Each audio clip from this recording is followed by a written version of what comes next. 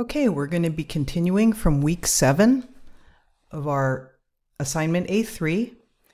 And where we left it last was we did a little styling. But our web page still looks pretty blah. I mean, we added some colors and some fonts. What we want to make it look like is something like this, a little more laid out. This happens to be a fixed width layout. So let's go through those steps. This is the startup.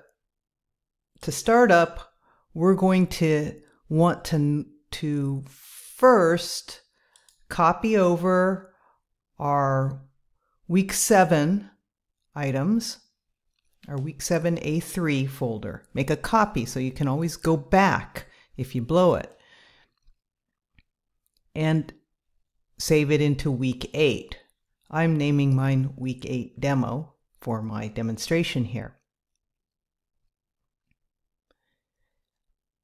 Under styles, the first thing you're going to want to do is to copy your original webd.css file. Make a copy of it and name it webd-week7.css. That way you can go back if you need to.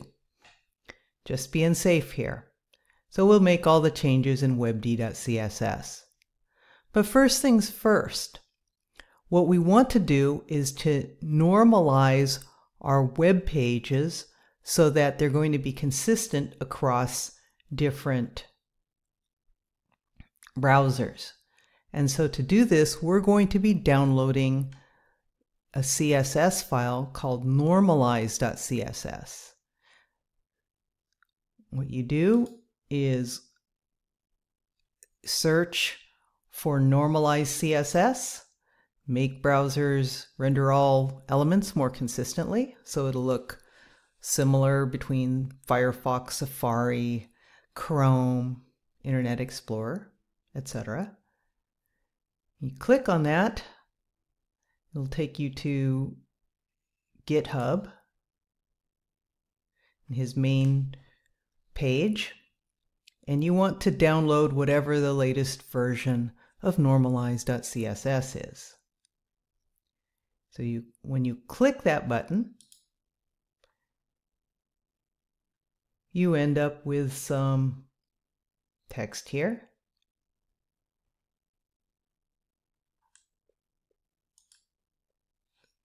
So instead, you might want to right-click and then save it. Save that normalize.css file. And then go to wherever you have your styles files. So A3, my week 8 demo, going to my styles folder, and I'm going to save normalize.css. Now if I go in the Internet Explorer, I'm sorry, not Internet Explorer, Windows Explorer, because I'm on Windows, and if I look there on the system level, oops, wrong folder.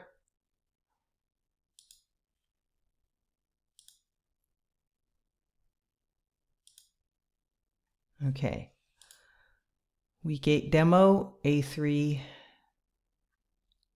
styles. You can see that I just added that normalize.css.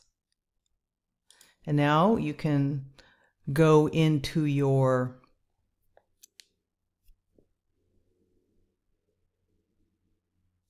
brackets, and then you can find normalize.css. And then you can scroll and see it here. So now what you need to do is you need to add normalize.css to your web page.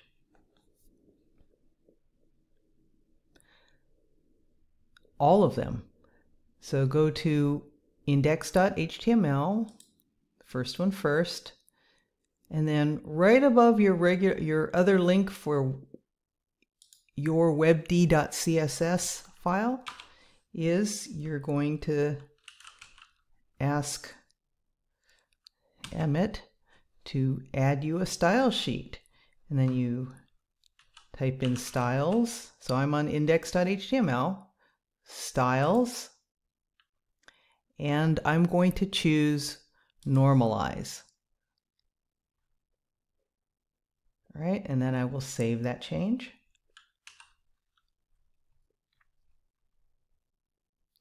I will go over to the pages folder to webd.html. I'm going to do the same thing, remembering that the relative paths are different than on index.html. I have to traverse, go up one folder to the styles folder, and then choose normalize, and that comes before my webd.css. And I will save that change, and then I'll do the third one on project.html.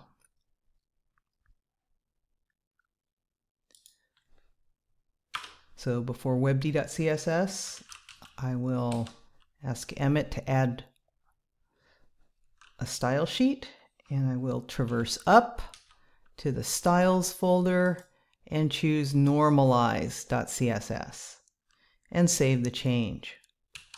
So now if I go to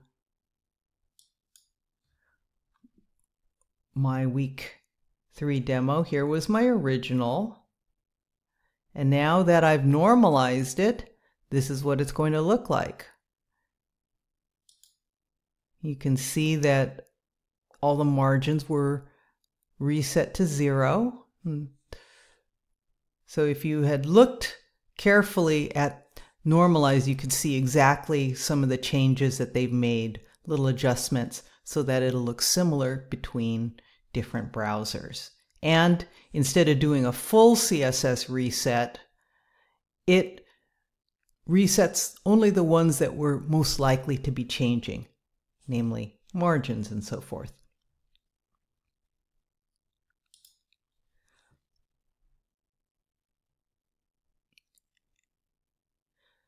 Okay, and last week we had added a wrapper. I'm going to go back to index.html. We had added a wrapper div.